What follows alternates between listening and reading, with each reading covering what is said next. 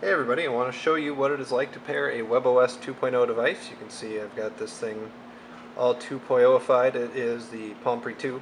I want to pair it with a Bluetooth keyboard. Yes folks, it has finally come. Jonathan Ezor is going to be the happiest man on planet Earth.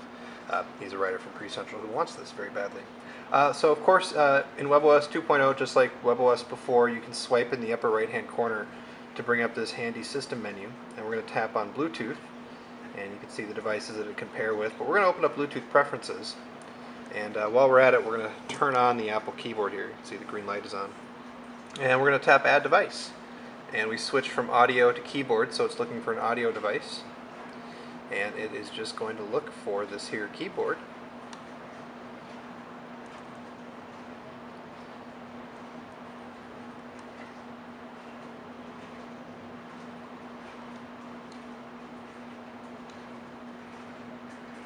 Just a moment.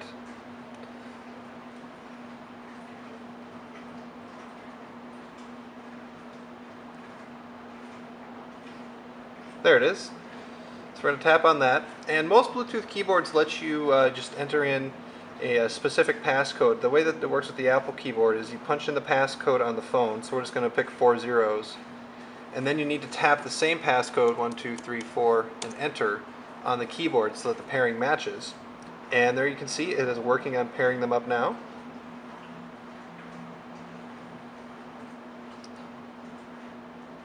Just give it a moment.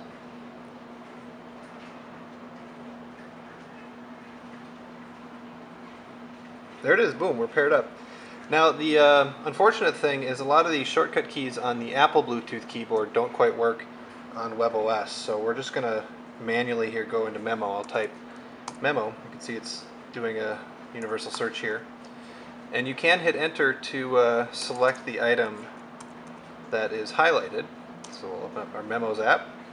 We'll just tap a new memo and type away. There it is. Now, one thing that is odd, and I'm going to zoom in here just a little bit.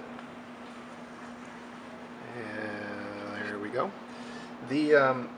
The shift key, hitting it here, toggles caps if you hit it twice, so it acts just like hitting the shift key on webOS itself.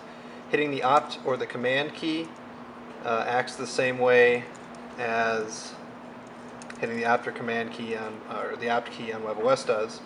And while you can hold down the shift key and highlight, you can't use any controls to copy and paste. You are still going to need to meta tap in order to copy it, and so on. But you can move the cursor around with the arrow key, which is convenient. So there you go. So yeah, a little bit twitchy, but you know, the escape key works as a back key in most cases, which is pretty cool. And hey, it's a Bluetooth keyboard on webOS, so there's you know, not a whole lot you really ought to be complaining about. We've been waiting a long time. So there you go. That is how to pair an Apple Bluetooth keyboard, or any Bluetooth keyboard really, with webOS 2.0.